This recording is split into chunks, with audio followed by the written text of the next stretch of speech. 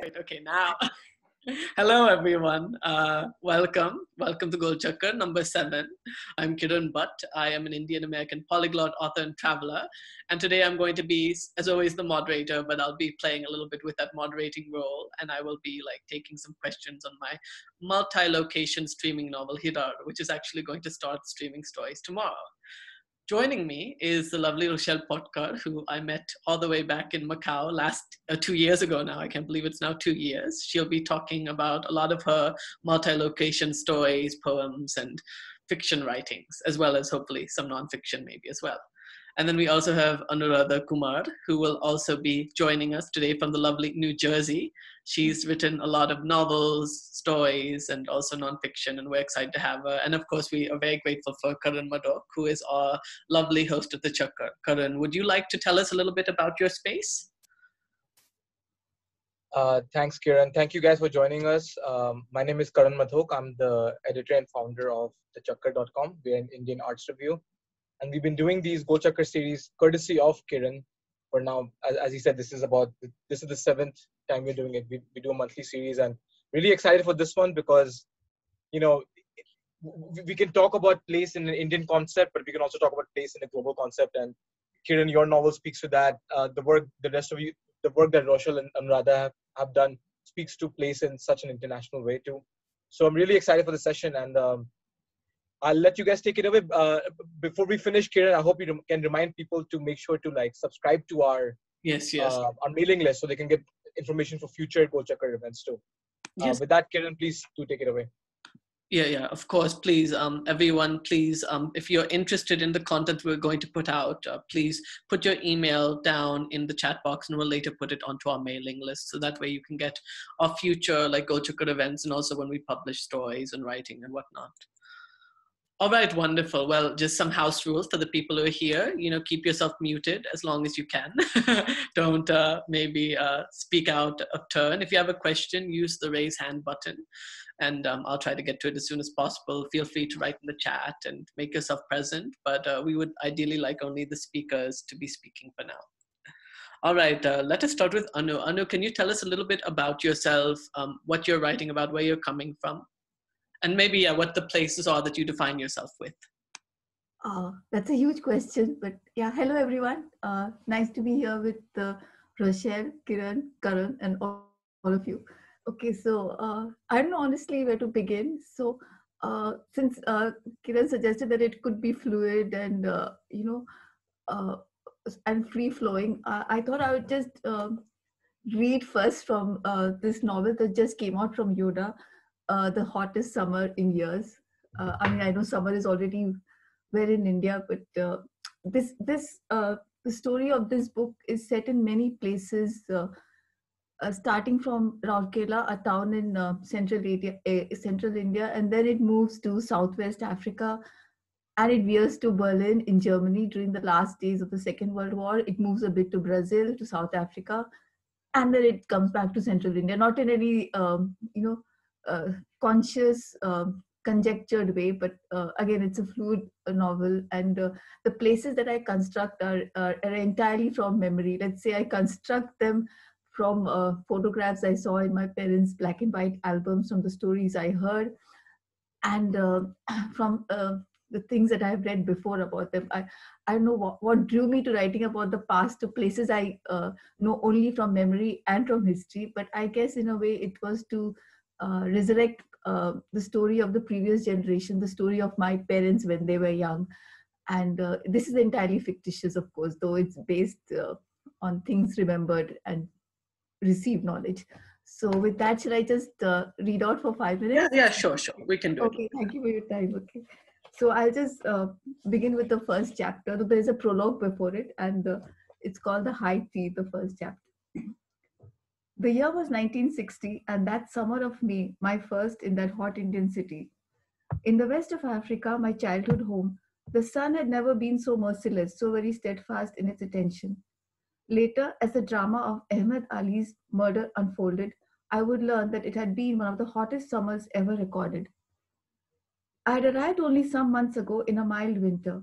The other Germans, the engineers from Crew, and the maintenance staff had already been there for a year and more.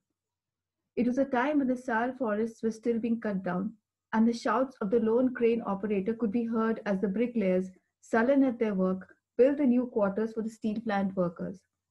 They were working overtime, and at night their soft conversation could be heard over the buzz of the kerosene lamps in their tents and the unfinished construction site, the moths singeing themselves and falling with the faintest of hisses. You could also hear the clink of glasses and laughter from the new officers' club that I had been officially appointed to manage. Appointment as club manager, and so the letter that had arrived for me in Durban had begun. After listing in a banal way all that the job entailed, stock keeping, maintaining logistical control, and setting up an efficient team of local people who would soon learn German, it ended with a pious benediction. Make it a home away from home for your fellow Germans. I would look often enough at the letter in my early days.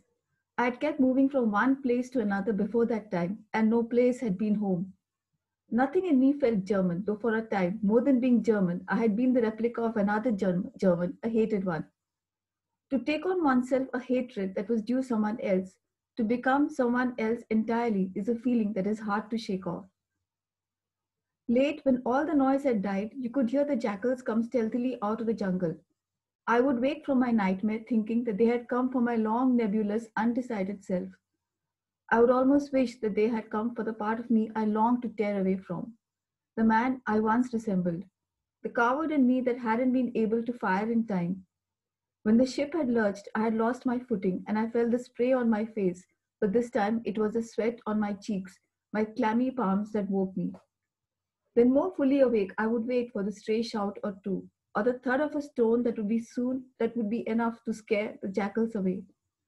When I emerged from the dark room where I kept my photos and slept on a low mattress on the wooden floor, all I would see was that one bright light from the Raja Sahib's palace, filtering through the trees, fading but never going away. That meant, as I would learn in a few days' time, that Lisa was awake and up late reading. But in the darkness before I knew Lisa, I saw only how the light blinked every time the leaves moved, sighing in the breeze.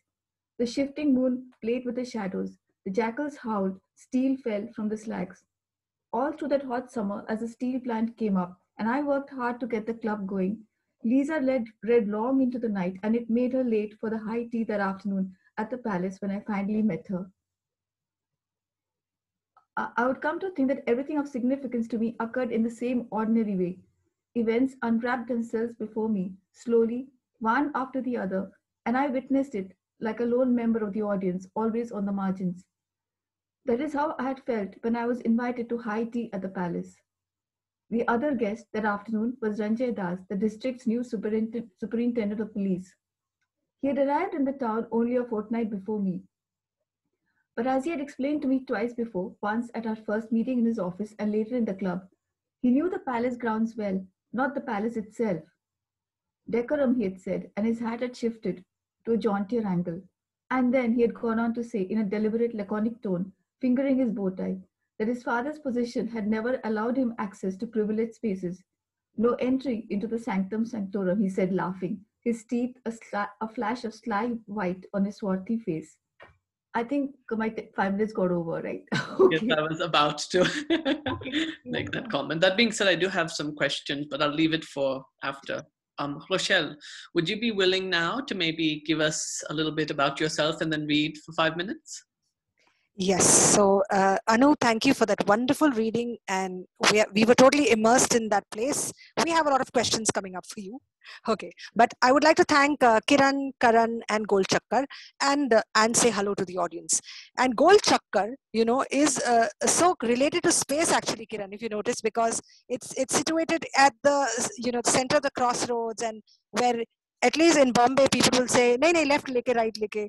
Golchakkar se. So I like the fact that it's absolutely pertaining to space. So talking about place, my book of short stories, Bombay Hangovers, which is currently released, is all about place. So if I have to read for a few minutes, I've chosen this story called Noise, because when I interact with a place, I interact as a citizen with sensoria, and the sensorium is in all 5 senses, of course. So Bombay being a city teeming with ants and bees, when Bombay seeps into me, it seeps through its sight, smell, sound, taste, I don't know, and claustrophobia, space, sweat. So all ways that Bombay could seep in. Of course, its characters, it's myriad characters, it's vibrant characters, it's mad characters.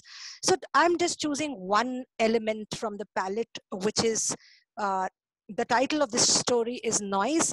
But to logline the story, it is about the noise in the city, which is a character, of course.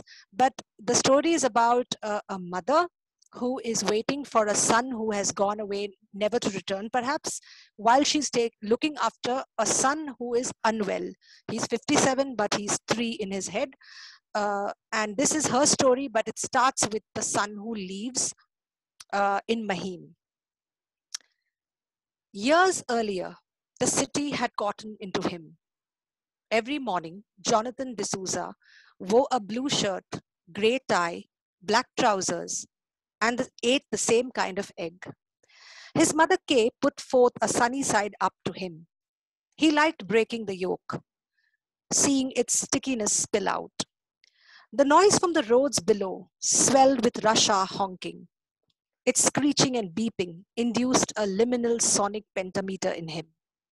There was a rhythm in his steps as John walked to work. It would take 30 minutes from Mahim to Bandra if the footpaths and promenades were clear. But beggars and hawkers crowded the footpaths.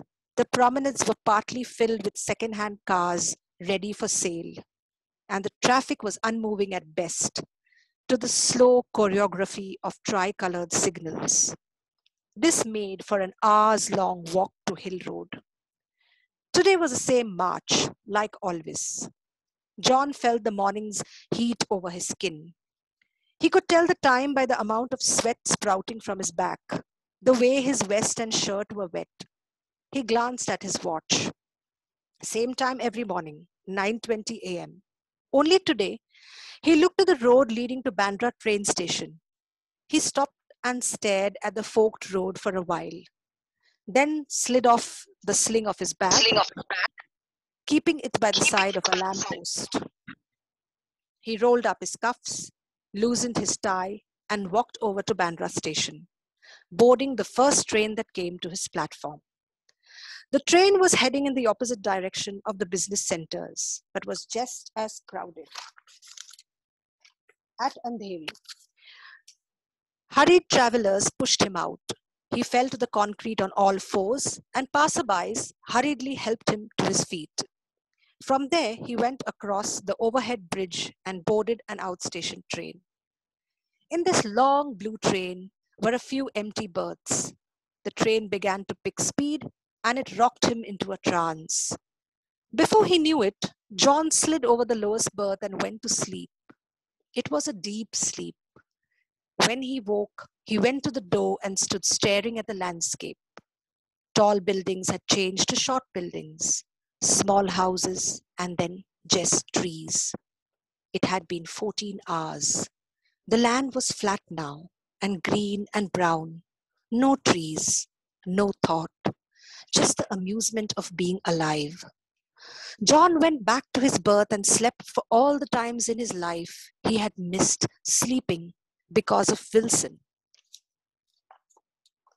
The noises Wilson made did not disturb the neighbors of the building, but it would wake John up in that quiet hour, even if he used cardboard and thermocol bits as wedges in the gaps of his closed door.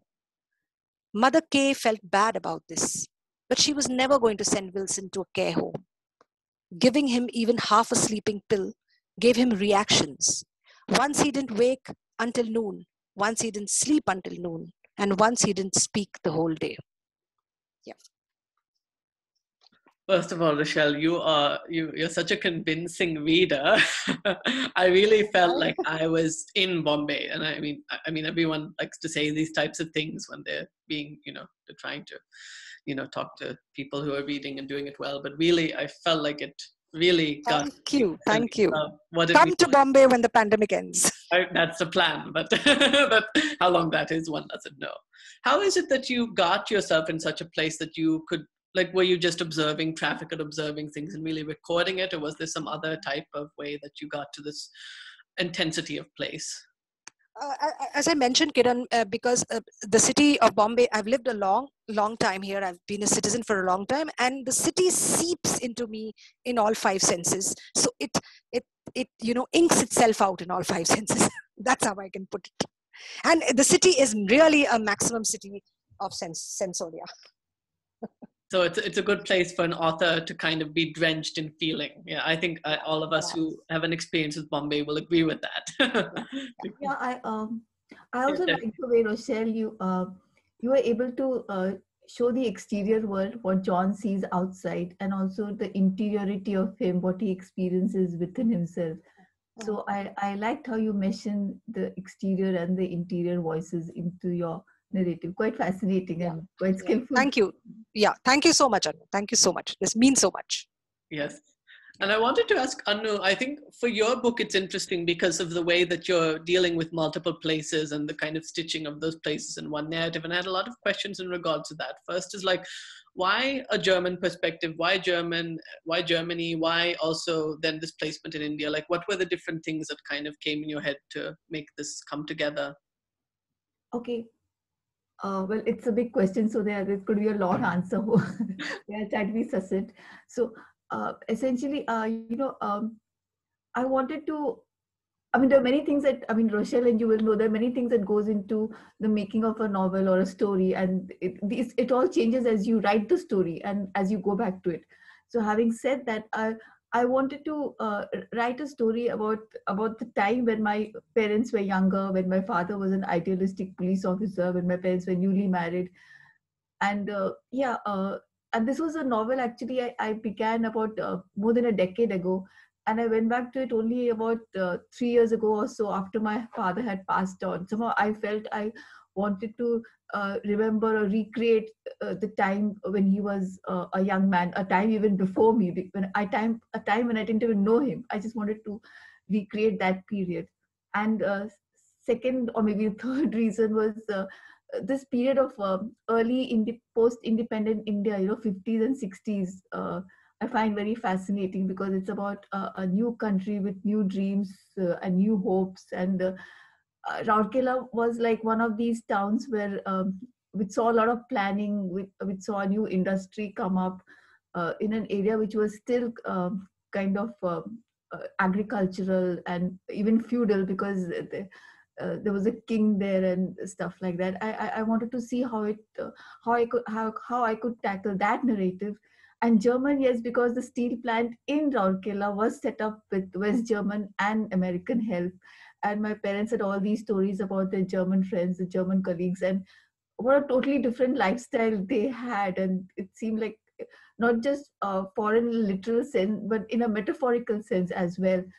And I wanted to get it all together. And as I wrote the story, obviously it didn't have my parents' point of view, nor did it have, nor was it written from the point of view of an Indian, but from a German's point of view, and an uprooted German, because Hans Gerder, the protagonist, never actually grows up in Germany, but a German colony in the southwest of Africa, where Germany did have a colony in the early 20th century. So I guess it was a mix of historical and my own, my own feelings as a writer as to how to tackle this theme of, movement, of growth, of many literal things actually that went into this novel, a potpourri of things actually. So yeah. And a potpourri of questions are now coming to me. I think one question I think is most immediate is, how did you get into the perspective where, one, you could imagine German mentality, but then also from a South African perspective? Like, what were the sorts of research that you did, or what were the sorts of things you did inside of yourself to get into that headspace or that imaginary? Okay. First, did I find it difficult to write from the point of view of a man, of a male character? Probably, but inadvertently or otherwise, I've been doing I've been doing this. I mean, you could say as a writer, one steps into shoes of other characters, but that's easier said than done. That for the last decade or so, again, I've been writing these historical fiction books.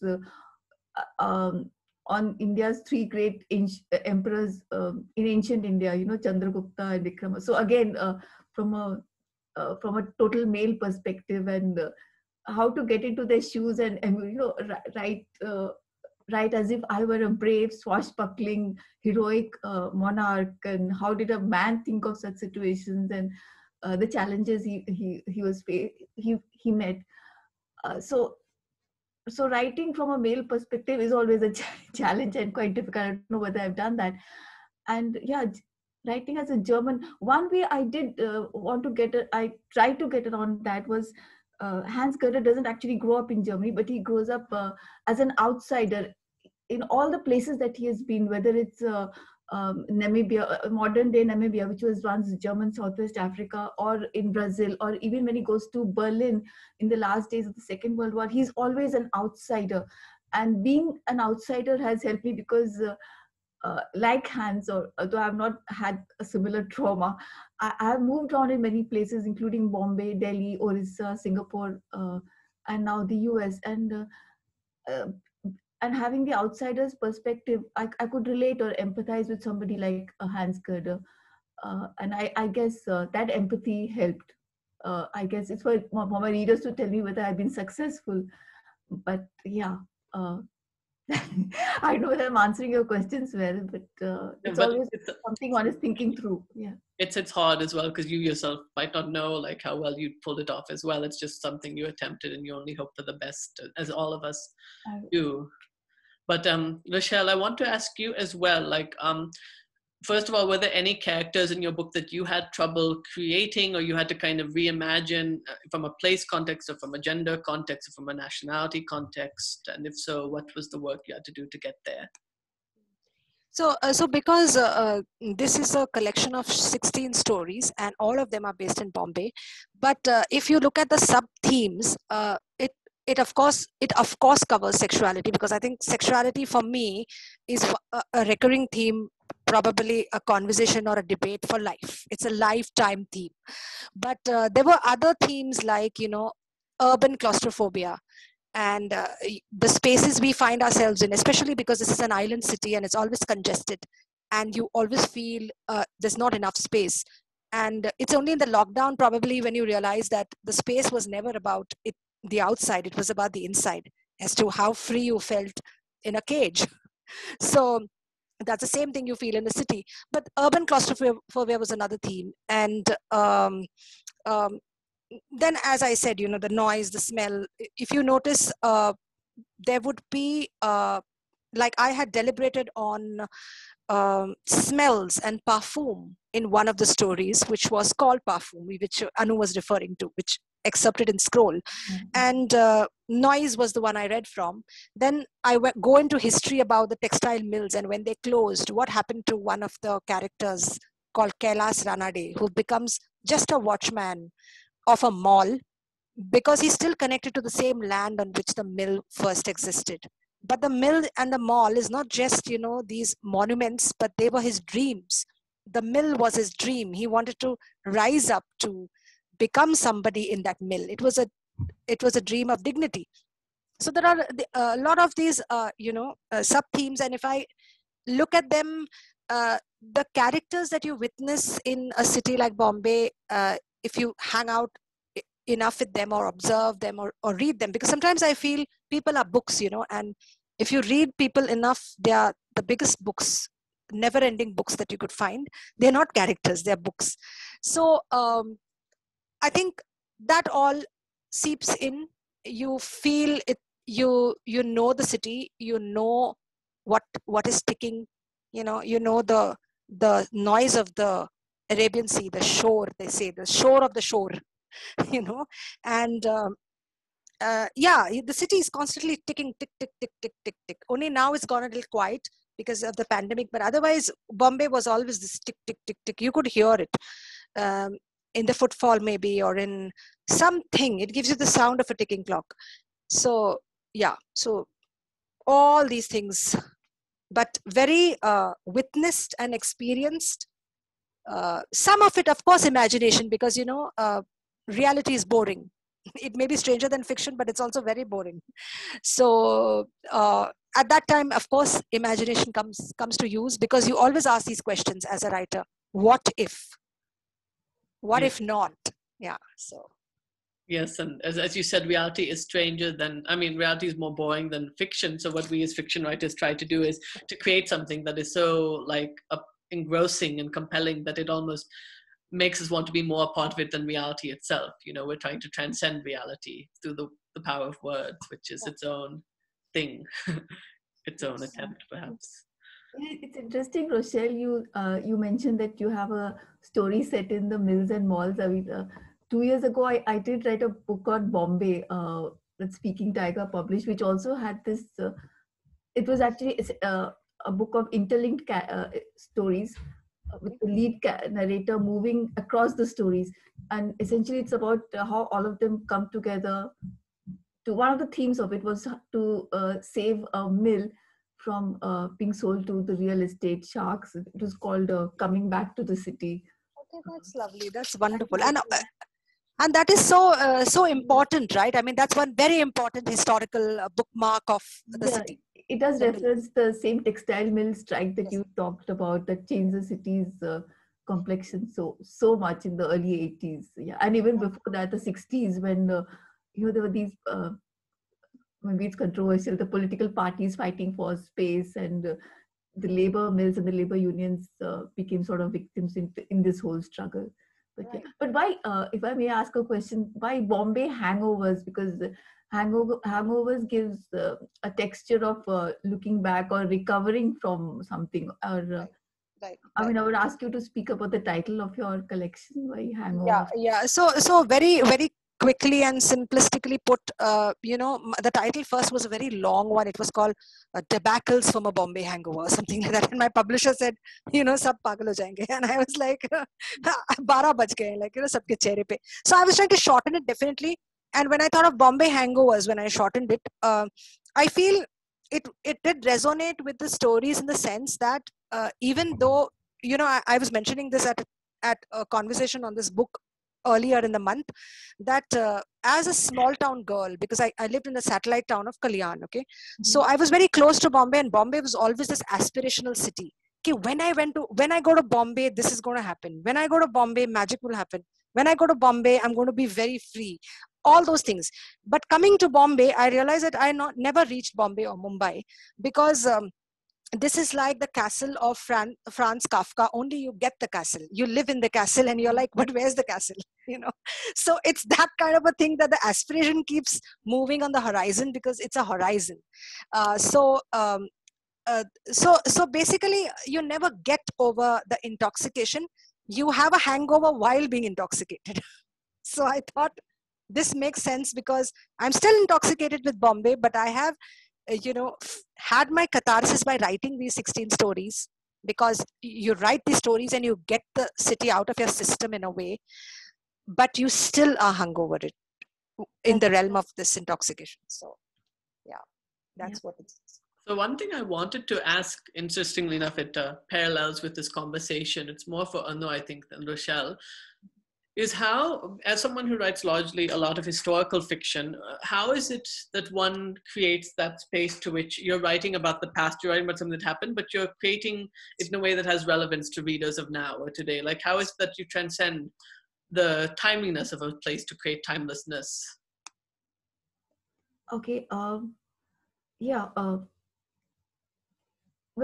philosophically, one answer to this would be that the struggles remain the same. The struggle to save our essential humanity, or how to be good, or how to lead a good life. These have been questions asked since the time of Marcus Aurelius, since Chanakya's time, right down to the present. And how we battle these questions, how we debate within ourselves, how we confront evil. Even the face of evil actually hasn't changed much. I mean, we recognize fascism when we see it and stuff like that. So historically, the struggle is universal and within ourselves hasn't changed much. But about ensuring timeliness, something that Rochelle might relate to, because she talked about smells and noise and the values that we hold dear. the challenge would be like, suppose I'm working on a historical novel set in Chandragupta Maurya's time, which is 2000 years ago. So to make the place as relatable to a present day reader would be not just to describe the place, but to describe the everyday events, or the smells, the taste, the noise, the bazaar conversation, the life of the common people. And so that a person can see it, visualize it, walk around in it, and bring it alive in every sense, so that it's visual, it's cinematic, it's sensual, it's alive in every sense. So that's how I work around it. And with this novel set in 1960 in India, it was also more important because it's our immediate history which is in danger of being forgotten, and one just sees the larger picture, but not the smaller picture of how of a small town came up and how it industrialized, because this is also the picture of a newly independent India. So I saw that as a challenge as well, because that immediate history is being forgotten and blamed for a lot of things at present. Sorry, I seem to bring politics into everything.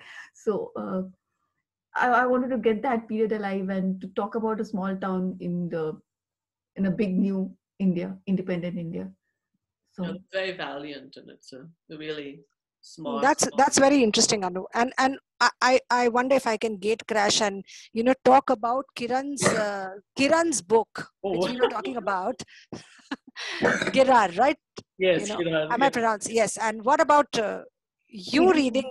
As you continue the questions with Anu, but we are also waiting for your reading. Oh, that's so sweet of you. Well, I was thinking, since normally we have the two readers talk and then we have a Q&A, but since you both really want to hear me read, I was thinking we would do the first 40 minutes you two, and then I would jump in at the very last and replace the Q&A. Right. Is that all right? All right. I thought that was a more... That's perfect. That's perfect. I just wanted to check.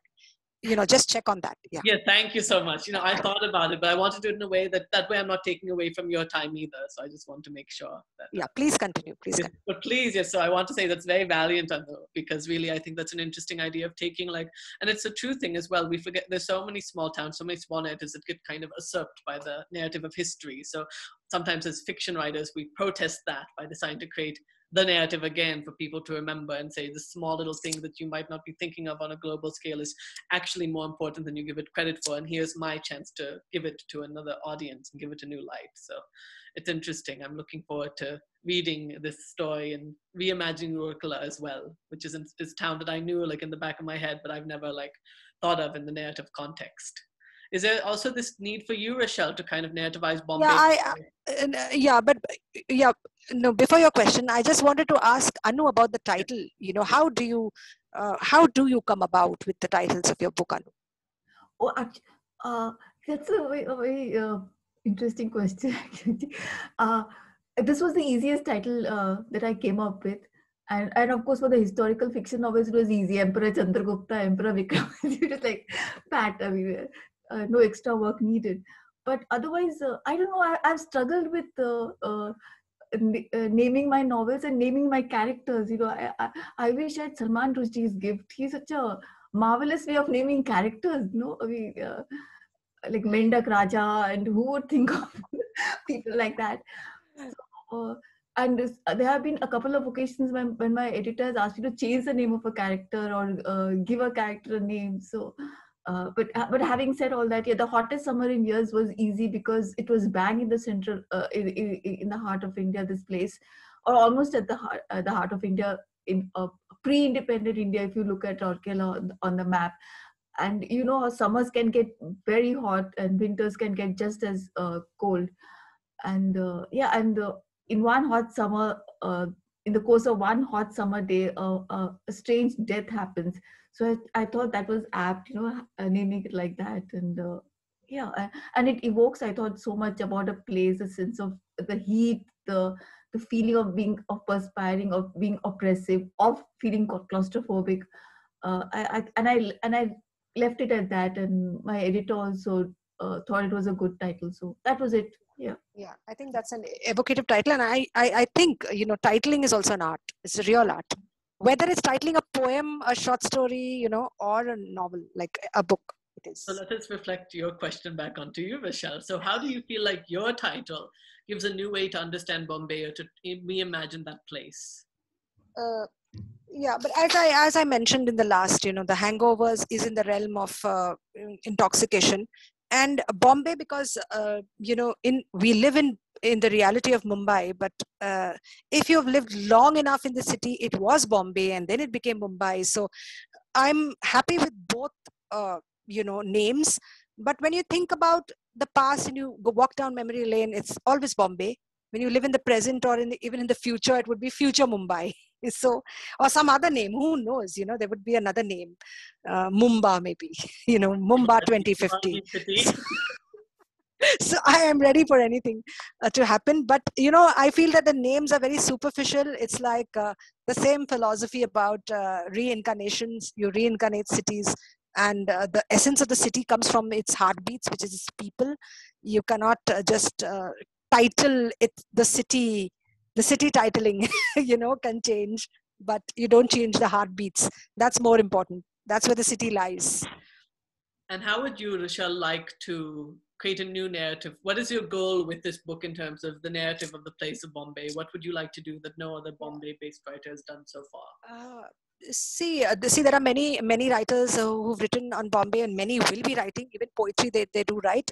I think with this book, I was trying to seek the extraordinary in the ordinary, the quotidian life of not just the city because it's Bombay hangovers, but even life. What is this everydayness? Because earlier I had this idea that I would be a magic realist writer, and I would write speculative, soft sci-fi, and I didn't think there was anything magical in realism.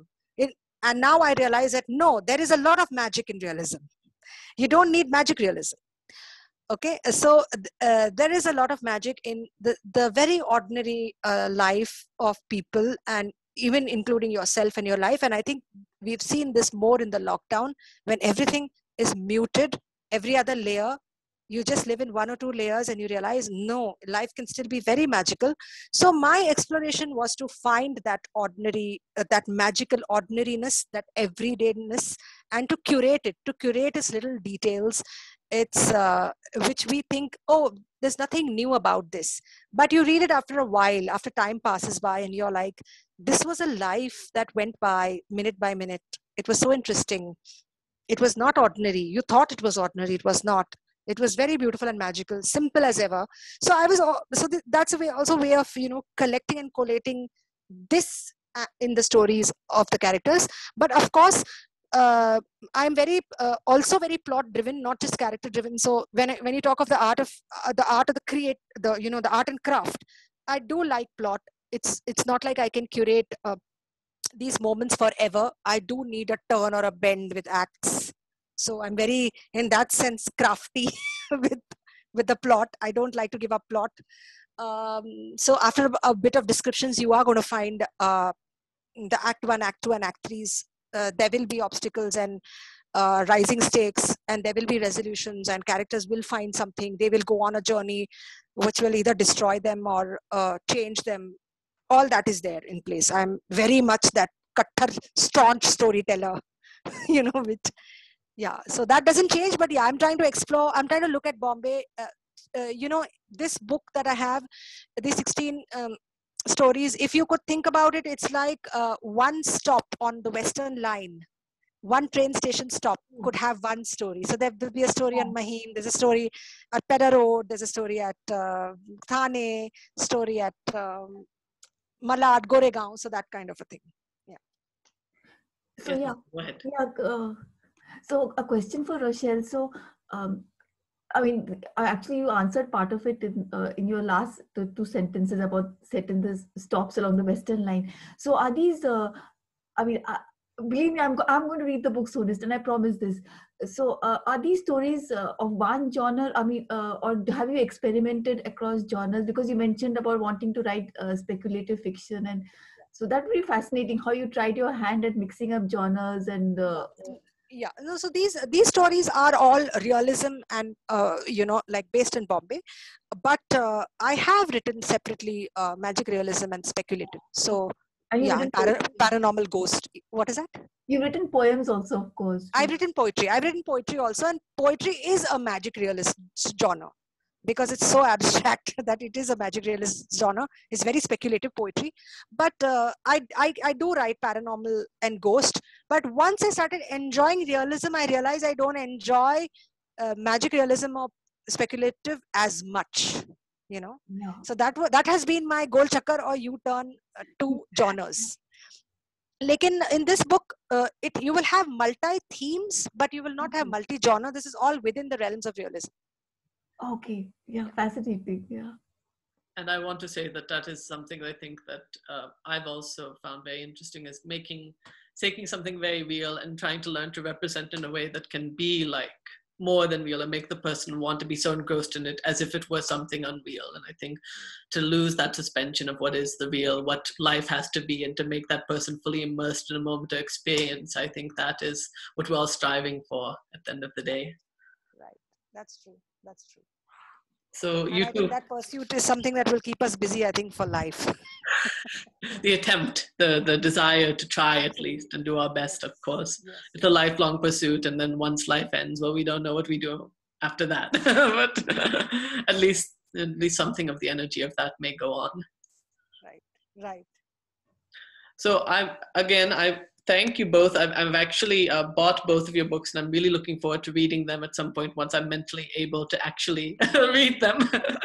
But regardless, normally we have a Q&A session towards the last 15 minutes of our, with the audience, but both Vishal and Anu were asking me, they're very interested in something I've written and I'm writing. So I just thought maybe if they want to ask me some questions, or should I like give a little bit of more of an introduction of what it's about and maybe read a little bit, and then you can ask me a question. Please do. Yes. So let me also, I'll try to share screen for a moment, so that way everyone can see what I'm referring to. Give me a second.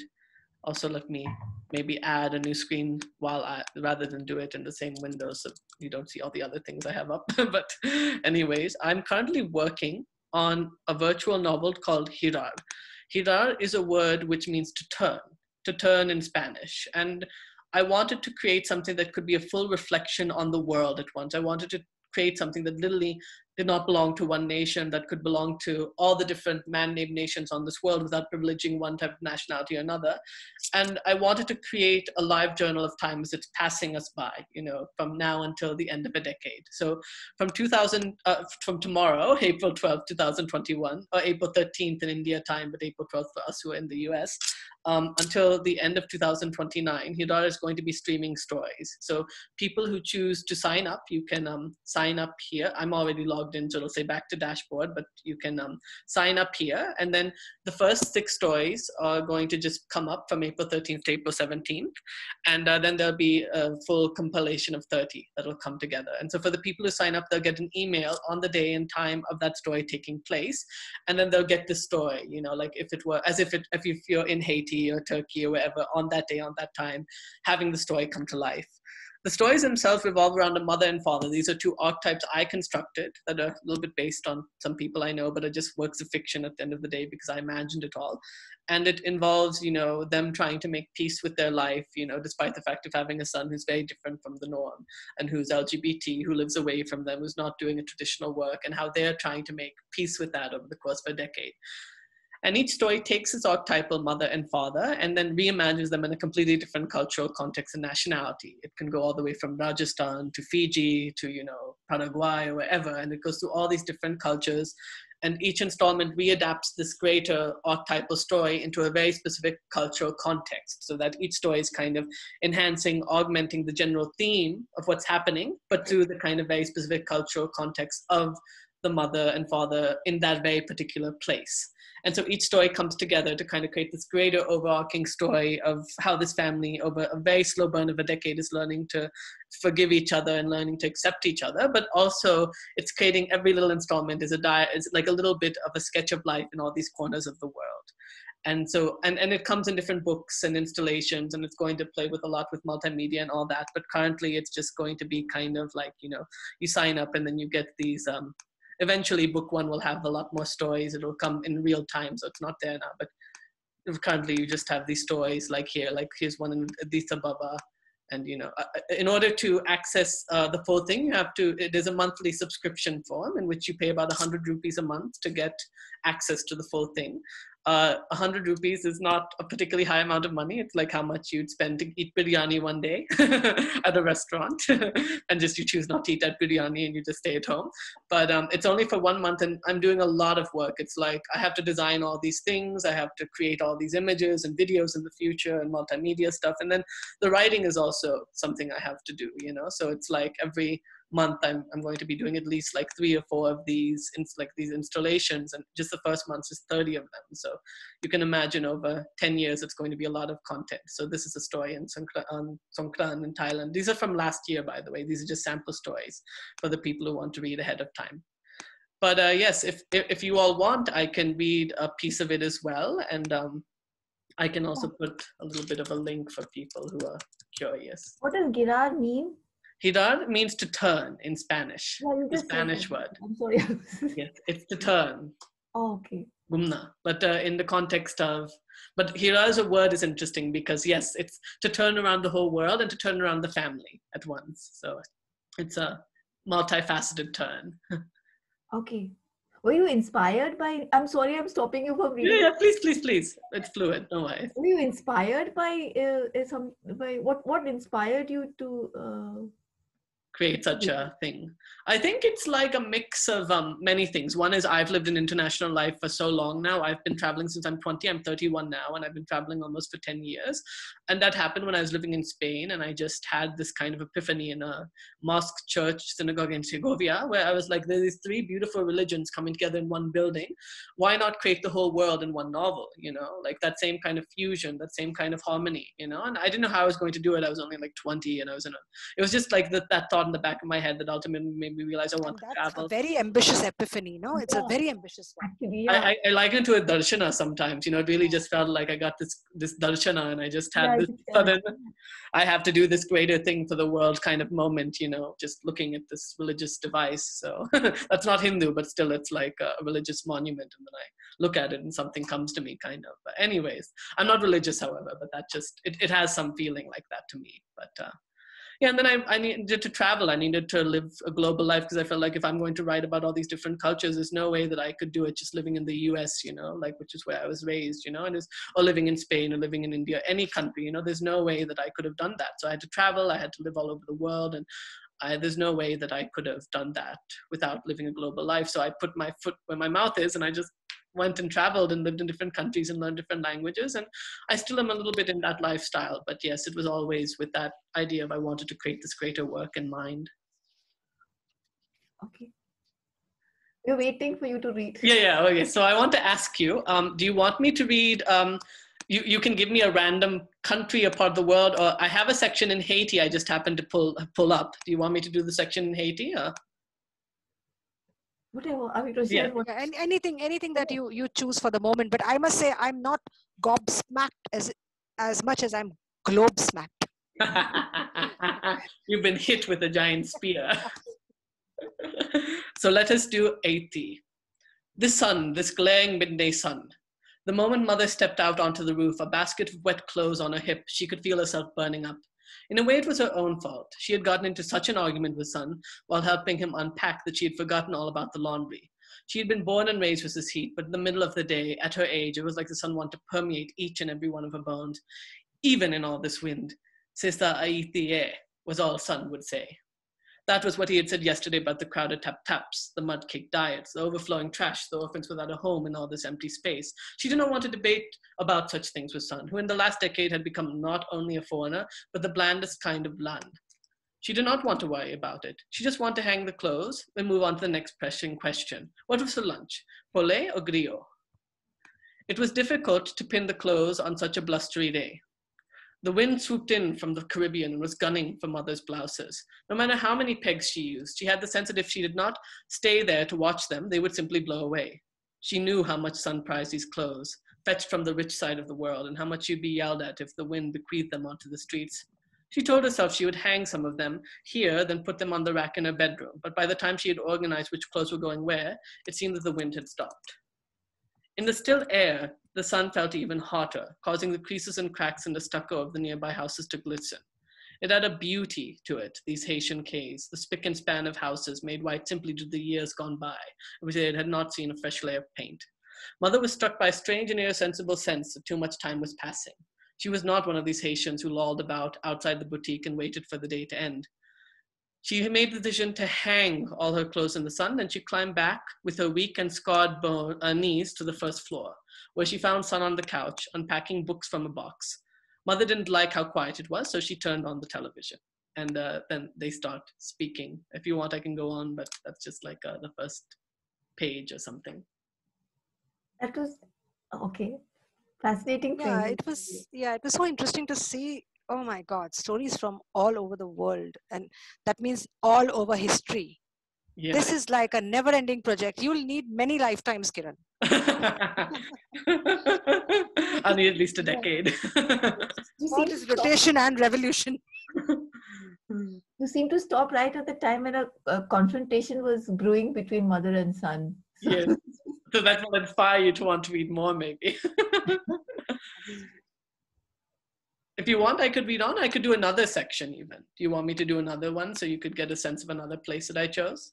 Oh, yeah. Why not? Yeah. Rochelle, yeah. Are you okay, Rochelle? Yeah. I'm definitely okay. Okay. So maybe this time give me like a general region and I'll just pick one from there. Asia. Okay, Asia. Which part of Asia? South, East, Northwest? What do you want? Asia's a big part of the world. Then let's take South Asia. I'm just curious to see what. Go back to the roots. All right, sure, fine. And we'll do the one for. Oh, but then I don't know if I want to do the one for tomorrow though, because that is a spoiler. Okay, why not? Why not? Well, anyways, you all are here, and it's okay. So this is so the reason why this is going to be launching tomorrow is because of Ugadi. Ugadi is a Karnataka New Year, and it'll start on April 13th in the early morning, which for me in the US is like in the middle of the night, 6 and to 12th. So this is for Ugadi. Today was Ugadi, the Kannada New Year. It was a day to dine on the sweet of jaggeries, a day to decorate one's door with neem and mango leaves. It was a day to paint the porch with rangoli patterns and stench the hall with incense. It was a day of importance for anyone who was Karnataka. For Mother, it was a day to pray. Frankly, be it a festival, an auspicious occasion, or a public-related holiday, Mother took any Indian day of importance quite seriously. She would spend all day watching the patriotic news programs on Republic Day, just as she would visit her native place in Kodagu to observe Dasara, Deepavali, or any birthday of a god. The coronavirus had changed much in India, but did not change Mother's convictions. And so Mother was sitting cross-legged against her gate, painting rangolis and waiting for the archika to come. Father had left for the hospital around midnight, so Mother was alone. She was taking extra care so the wind would not blow away the powder. It was 5 in the morning, an hour of the day late enough to be considered still night, but early enough to be considered already dawn. Just a few years ago, this modest bungalow of hers stood beside an empty grass yard in which the cows rested and dogs played, or an opportunistic pani puri vendor set up his stall. But the land was purchased and developed into a modern apartment complex and was now populated with students. The students did not care about anything. Most of them did not even come from Karnataka. They had that North Indian rowdiness. They'd play loud music whenever they felt like it. They would swear loudly in Hindi, and they shamed themselves in public, even at these odd hours. The locals of this humble street of Kuempu Nagara were all of retirement age and could not abide the noise. And then there's more, but... Very vibrant, and I think it's you are revisiting these places as well. Yes, because they're places either I've lived in or part of, but also just random. Like Haiti, I've just visited once, and it's just a random place. But still, yes, it's like reimagining as well, like from what you know of that place into this other context. Right. This is an ambitious project. All the best with it. Thank you. Yeah, so one question, Kiran, all these places that you write about, are there places that you know better than others? And how easy or difficult was it to write about places you've just visited once for a few days? How easy is it to juggle these, places you know well and places you just know from sudden visit? Yeah, it's a complicated, there's two questions. One is there places I know better than others? Obviously they are. Like Mysore is a place I'm so close to. I've been visiting it since I was a little boy. It's part of my formation. And so, yeah, obviously I feel, when I imagined the house, I imagined very much a house I know and know well, so that's different. a place like Haiti, I've only visited as a tourist. I have a very superficial interaction with it. And so obviously my amount of knowledge is much less. And the place I'm imagining is maybe just an imagined space that's coming out of a collection of memories, images, and things I research off the internet. So obviously that feeling is there. They're different, I mean. That being said, surprisingly enough, when it comes to the writing, it doesn't always necessarily add up as simple as you think. Sometimes, I don't know, sometimes it's just about the story and what you're trying to create in that moment and what is the conflict you're creating. And just through that, I mean, there's some stories that have come off really well. And I had no, like, I even remember a few years ago when I was still writing this in workshopping, I was living in Mumbai, and I had written some sections and some friends had rented. Some of them were in South Korea. Others were, I mean, one section was in South Korea, another was in Mumbai. And everyone felt that the South Korean section was more authentic than the Mumbai one, even though I was living in Mumbai. And I'd been to South Korea 4 times, but not as a traveler, right? So it's not always as simple as, well, you know, I know Mumbai, I've lived in Mumbai for a year or something, and I've only visited Korea. But something about the city or the experience is more pressing to you, and it just inspires you more. Like maybe even you all relate to this as well. You just have a very key moment in, you know, in Hong Kong or Prague, and that is more than a whole year in New Jersey, you know? So it's like, it's not as clear cut as you might think. And I think then that is with people as well, right? I mean, sometimes you would hang out with someone and nothing, you know, it would be an uneventful kind of hanging out of whatever kind, and you would meet a person and that could be life changing in a day. So the cities and people are always very similar. I had a question, Kiran. You've traveled so much. We always know about the, you know, the dissimilarities of places. What is the similarity between all the places you travel in? Is it even possible to have? That's very difficult to answer, and it's something that's come up in several interviews. What is the core thing? You know, I don't know if it's this interesting thing that I've been replicating in my head is, I don't know if it's that all places are similar or not. It's more that rather that there are certain things that we see in a place and then we relate to it given to our context, and then we reimagine that place and we relate to it given what we know. And so the key is in a book like this is, how do I do that space of like taking this kind of abstract thing that's thousands of years old and we're just playing with, and then tie it to something more primal, tying it to something more like quote unquote human, you know, through these archetypes. And so I think for me, it's more taking this very primal, urgent like thing that's inside of me and using it to connect to something else or across all these places. But it's not necessarily that there's something unifying the places. It's more that I'm trying to recreate that feeling no matter where the place is. So this seems like a traveler's point of view always. And then you seem to be like the modern Marco Polo. That's what I don't go with the intent of like taking people's land or like selling things. No, but Marco Polo. You know, but the thing is, yeah, because it seems to be the traveler's point of view. Like you could even say like it's like a little bit whatever's like in your baggage is what is the place, right? Yes, I could even unpack. Yes. Yeah, what are you going to say, Anu? No. Yeah, okay. Sorry, Rochelle wanted to say something, but no. I was just extending that same sentence. Please continue, Anu. Yeah, because it's interesting what you said, Kiran, about a certain key moment in a place bringing that place alive. And I sort of remembered something Rochelle had said right at the beginning. Rochelle, didn't you say something that noise itself is a character in your book? Yes, a character in that story. Yeah. So it would be fast. I mean, I wish you would tell us a bit more how noise in Bombay, the oral sounds of that city, how is it different from other cities? Because Bombay, I know, is unique in that sense, you know, because the Ganpati festival, the traffic noise, everything is so different. So I'm just very curious to know more about this noise aspect of it. If you could. Yeah, see, when I've lived in other cities, of course, not as much as Kiran has, but I've lived in few other world cities, and of course their noise levels are high because the city has high noise level, but nothing compared to Bombay, and nothing compared to those deafening sounds that you can hear even sometimes in the ordinary peak hours, right? I mean, peak hour traffic. I'm not even talking of the Ganpati festivals or the Diwali, celebrations or wedding celebrations. I'm talking of the simple everyday traffic honking, and you're on a busy intersection, and that. So I feel we get used to the noise in such a way that it doesn't exist. Somebody outside will be like, "What is a train sound going?" And you're like, "There is a train sound." and it's like happening every 5 minutes. Da, da, da, da, da, da, da. Yeah. You're not aware of it. So how does it seep to the background? What is noise? And you have this the city, which is a clock in itself. It's not just the sun and the moon, which is rising and falling, which is the clock. But you have the city as a clock, and that's why I've shown in this character, Yeah. in the character K, D'Souza, noise is how she clockworks her day, and her whole day's routine is based on the factory siren, and the milkman coming in, or some children playing in the society is the evening for tea. She's clockworked the city inside her, and that's what we do when we don't even know it. Yeah, fascinating. Yeah, absolutely. Yeah, yeah. Makes me think how noise itself has traveled through history. The concept of noise, virtual noise. I never thought of it like this. So thanks you. And do you play with noise, Anuradha, in any way in your books in terms of making a place come alive? Not so much noise. No, I mean, Rochelle has made me think about it in ways never before. So it's such an insight.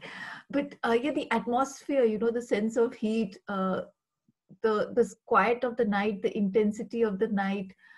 I try to evoke the atmosphere and the sound of silence, if I might borrow that song, the title of that song. So yeah, the sound of quietness is what I try to evoke. How in that quiet, especially, I don't want to give too much away, especially how in this novel he wonders whether he has misheard in that quiet a certain noise. So in that sense, yes, but not with such And intensity. that's so fascinating that you talk about the sound of silence, and you trying to articulate the sound of silence in the writing. So that Yeah, in itself is so difficult, right? actually, yeah. So yeah, I mean, the one thing that I try not to repeat. I mean, it's such a lazy writer's thing to do, the buzz of insects and the intensity of the street light lamps. I mean, those are such cliched things. So I try to go I mean, beyond that. not after Golchakkar traffic signals. Oh, yeah. He kind of took it away. Yeah, I just read that poem. It was in the boat ride, right? I happened to be in a Golchakkar frame of mind some 2-3 days ago. Yeah. So, And yeah. I workshopped that poem, so because I think he did it with those street lights. No one else could touch street lights after that. So everyone, we're just going to pause the recording for now. This is for the 1 hour because the 1 hour has passed. But if anyone else has any questions about these projects, please feel free to keep throwing them at each other. But I just will stop the recording and thank the people who will be watching this as a YouTube video.